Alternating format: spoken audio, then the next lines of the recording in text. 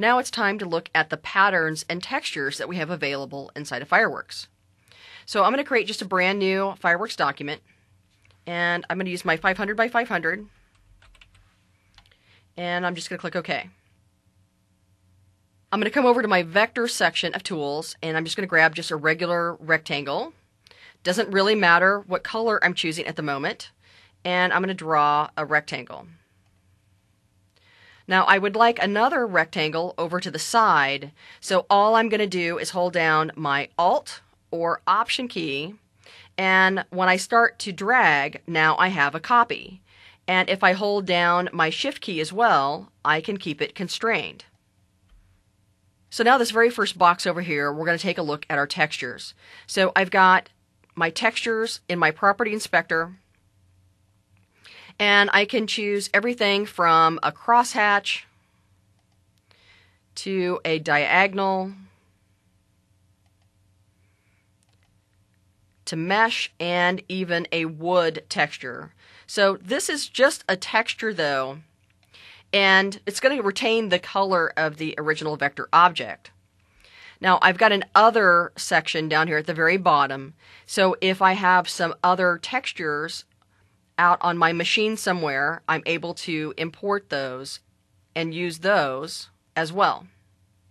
So I'm just going to choose one here, let's say my vertical line for instance. So right next to where I chose that particular texture at, I have an amount of that texture. So I can choose all the way up from 100%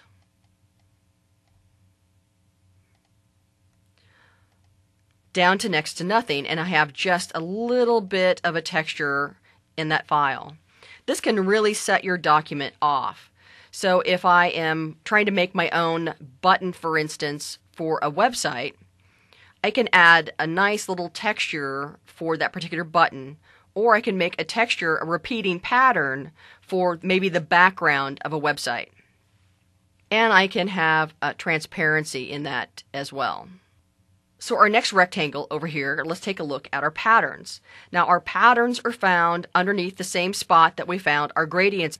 So if I click on where it says solid, I have my options for my patterns. Now the patterns are going to totally take over the color of this particular vector shape that we have. So for instance, if I chose my metal here, that I've got a center point and it looks a little bit like my gradient. So what I'm able to do with this is I'm able to scale it.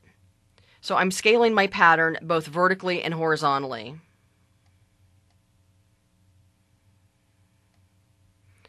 Some of the patterns will obviously scale better than others. So I've got lots of other patterns here. I've got tweeds and different wood patterns.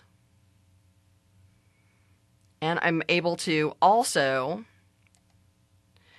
rotate those as well.